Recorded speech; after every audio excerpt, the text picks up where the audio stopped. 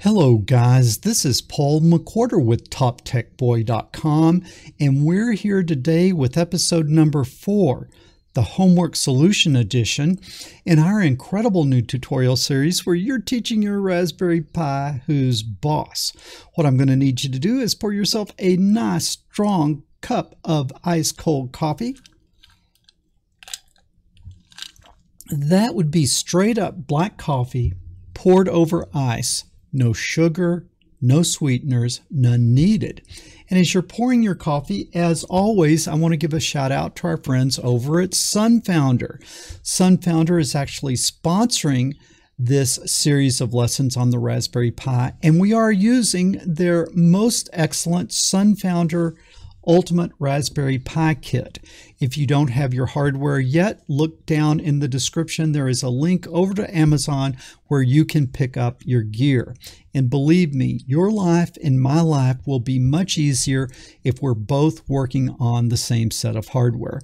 But enough of this shameless advertising. Let's jump in and talk about what I am going to teach you today. And what I'm going to do is I'm going to show you the homework assignment. I'm going to show you the solution to the homework assignment that I gave in lesson number 4. How many of you guys were able to do the homework? If you were, leave a comment down below. I am legend.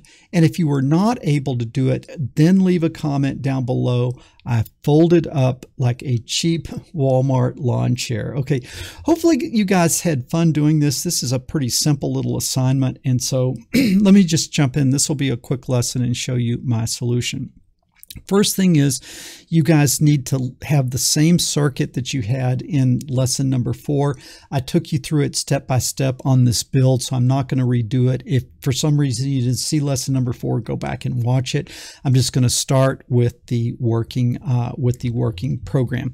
And so let's start up here. And what I'm going to need you to do is I'm going to need you to fire up your Raspberry Pi.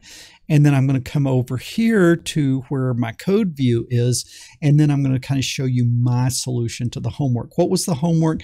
That you get input from the user of how many times they want to blink the LED, and then you blink the LED that number of times. Well, if I'm going to do that, I'm going to need to create a Python program, and so how I do that is using Nano. You can see that I am in my squiggly directory, my home directory. Let's see what's in there. Okay, what's nice is I already have a Python folder. If you don't have a Python folder, you could do make dir from lesson number 1 Python like that. But I already have a Python folder, so I don't need to do that. Now, what I want to do is I want to create a Python program down in that folder. So since I'm in home, I would do that with Nano, which will create the, the text file. And then where do I want it? I want it in Python. And then I want my blink, and then we'll call it myblink.py, and the .py is kind of important. And boom, we have a fresh new text editor all open up, just ready to write the program. Now, what am I going to need to do in this program? Well, the first thing I'm going to need to do is I'm going to need to import an rp_i.gpio as GPIO, and so that's going to import the GPIO library. You're going to see a lot of this is a lot like what we did in lesson number 4, but now we're doing it inside of a program.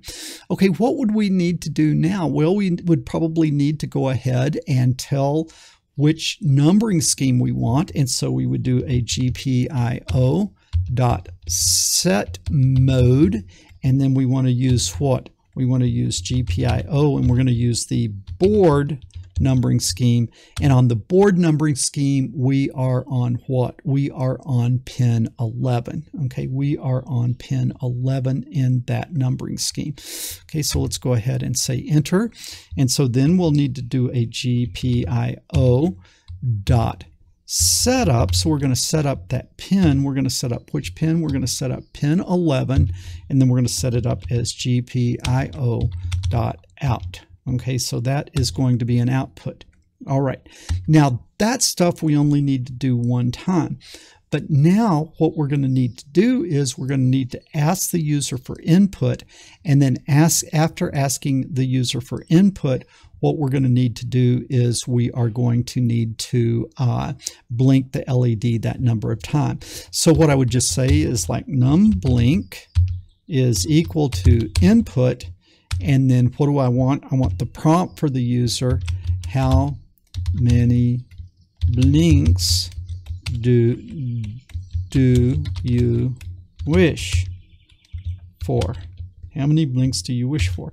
And then I like to put a space so the answer doesn't run into the question, and then I close the prompt. And then remember, if you put 7, it's going to read 7, but it's going to read it as a what? As a string. So we need to take that input and go ahead right off the bat, and we need to convert that to what? An int. And I open that parenthesis. I got to come all the way out here, and I got to close that parenthesis like that. Okay, now we've got the number of blinks. Okay, now what would we do? We would say for, I'm just going to use the index I for my counter for I in range, and then we're going to go from 0 to what? Num blink. And remember, it'll stop 1 before num blink, but since I'm starting at 0, it will all balance out. Okay, like that. And don't forget the colon there. Okay, now you'll notice that it doesn't give you the indent, so you've got to tab over so that you'll be inside that for loop. And then what I can do is I can turn it on, GPIO. I'm going to turn the LED on, because what is a blink? A blink is turn the LED on, wait, turn the LED off, wait. So what's the first thing? I need to turn the LED on. And so I'm going to say GPIO dot output. Where am I going to output? To pin 11. And then what am I going to output? True. I think I'm just going to make it 1. That's easier, because a 1 is the same thing. An integer 1 is the same thing as true. So I'm going to do an output of 1. Now what do I need to do? I need to wait. How do I wait? With a time.sleep. But in order to do a time.sleep, I have to what? Import time. And so now with that, I should be able to come down here and do a sleep. So now I'm going to do a time.sleep like that. And let's just make it 1 second. Okay, so I'm going to wait 1. Now what do I need to do? A blink is turn it on, wait, turn it off. So now I'm going to go GPIO dot output. Output where 11, do what? Turn it off like that. Now, what do I need to do? Turn it on, wait, turn it off, wait. So now I'm going to say GPIO dot output. Okay. GPIO dot output. I'm sorry. Time dot sleep and sleep 1. Okay. And so this should turn it on, wait, turn it off, wait. That's a blink, and then it'll do it the right number of times inside of the for loop. Okay. Now after that, what do we need to do? We need to be good boys and girls, and we need to do a GPIO dot clean up so that it releases and everything is good. Does that make sense? Okay. Could it really be that easy? I hope so. Now, how do we save it? Control X. Do you want to save it? Okay. And I just put in an uppercase Y. Okay, yeah. And now I put a Y, an uppercase Y. Then do I want to save it as that program? Yes. And so like that. Now let's just do an ls into Python just to make sure that it is there into our Python folder. And yes, you can see my blink. So how would we run it? Python my blink.py, right? Wrong. What would that do? That would run Python 2.7. What do we want? We want Python 3. So we've got to come in and we have to say Python 3 like that. And now hold your breath. Oh, can't open my blink. No such file or directory. What is that? What did I do wrong? What did I do wrong? Tell me. Okay, my blink is not in my home folder. It's what? It's down in Python. So I have to give it the path to it. So it says go from where I am now to the Python folder and then run my blink. Okay, hold your breath. how many blinks do you wish for? I want 5. 5. Okay, let's see. 5. All eyes on the LED. 1, 2, 3, 4, 5. Shazam! Look at that. All right, that thing ran. Okay, now let's see if we can run it again. Okay, let's run it again. How many blinks do you wish for? 3. All right, let's look. 1, 2, 3. Shazam! Look at that. Okay, that is great. Now, what is the only problem? What I asked you to do was to go in and I asked you to make it where it would keep running and not every time make you,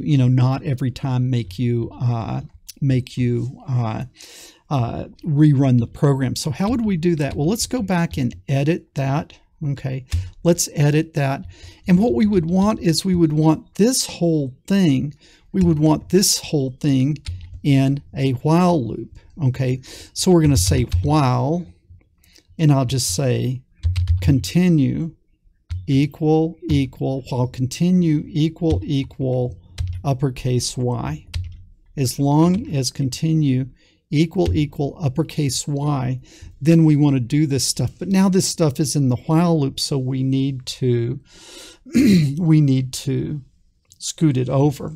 Okay, everything has to be tabbed for it to be in here, plus I need a colon here, like that. Okay, now this I've got a tab. Now this I've got a tab. Now this I've got a tab. This has got to be tabbed. Now that's all in there. So as long as continue is equal to yes, it'll continue. Well, I better give it a value to start with. And so we're going to come up here. We're going to come up here and start with, certainly you want to do it to begin with. So continue is equal to yes, like that. All right. Now,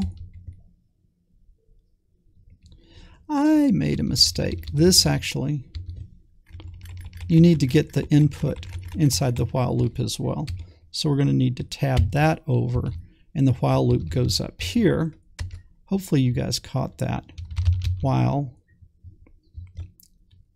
continue equal Y, like that. And now I can get rid of that extra space. So every time it's going to ask for how many times you want to blink. I should have done that. I was not paying attention, right? But now we've got to give it some way to exit. And so here we're going to say continue is equal to input. Do you want to continue, like that? And you can't see that behind me, can you? Do you want to continue? And then I'll put in parentheses Y for yes, and then close the parentheses, and then put a space, and then close the string, close the input string, the prompt screen, and then close the input.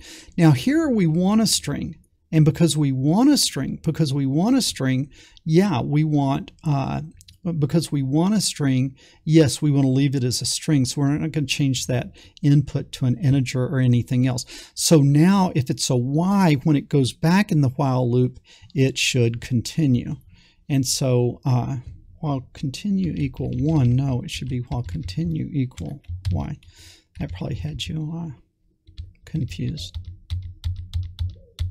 All right, so now Control X, and then an uppercase Y, and then an enter, and boom. Okay, so now let's run this thing. So we're going to say Python 3, Python myblink.py. We're going to click enter. How many blinks do you wish for? 4. Hold your breath. 1, 2, 3, 4. Do you want to continue? Uppercase Y for yes. How many blinks do you wish for? 2. 1, 2. Boom. Do you want to continue? And now if I say no, it gracefully exits. Now let's make sure the program will run again to make sure that we cleaned up our GPIO pins. How many blinks do you wish for? I'll say 3. Okay. 1, 2, 3, and it still runs. Okay. Do you want to continue? I'm going to say no. All right. Now let's edit it again, and let me just show you where you get into trouble. Okay. What if we came down here and we were not good boys and girls and we didn't clean up our GPIO pins? Okay. Control X, yes, enter. Okay, now let's run it.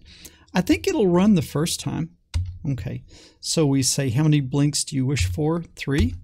Okay, 1, 2, 3. That's good.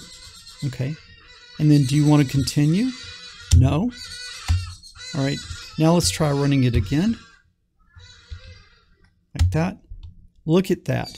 The channel is already in use. GPIO set warnings, blah, blah, blah. So you see, now the thing is kind of giving me errors. I don't know. Let's see if it will work. It might work or it might not. Sometimes it might work and sometimes it might not. It looks like this time it is working, but you can see that you're getting these errors, and those errors will sometimes crash the program. And so what do we learn? We learn that when you exit the program, what you always have to do is you have to make sure that as you exit the program that you do a GPIO.cleanup, because when you don't do that, you will get all types of strange errors. Okay. All right, guys, that was just a really quick lesson on my solution to the homework. What we'll do is tune in next Thursday for the next premiere of the next lesson in this. And what we're going to be doing is we're just going to be continuing to learn more and more about those GPIO pins. And we're going to be coming in and doing more and more exciting components from the SunFounder kit. Okay, guys, man, I hope that you are having as much fun taking these lessons as I am making the lessons. If you enjoyed the lesson, make sure to give us a thumbs up. If you have not already, subscribe to the channel. When you do, make sure you ring that bell so you get notifications when future lessons come out. And share this with other people, because the world needs more people who can do engineering and do programming, and fewer people sitting around watching silly cat videos. Paul McWhorter with TopTechBoy.com reminding you to resist the metaverse. Resist the metaverse. Okay, guys. Hope you're enjoying this. I will let you go. Don't forget to drink your iced coffee. I will talk to you guys later.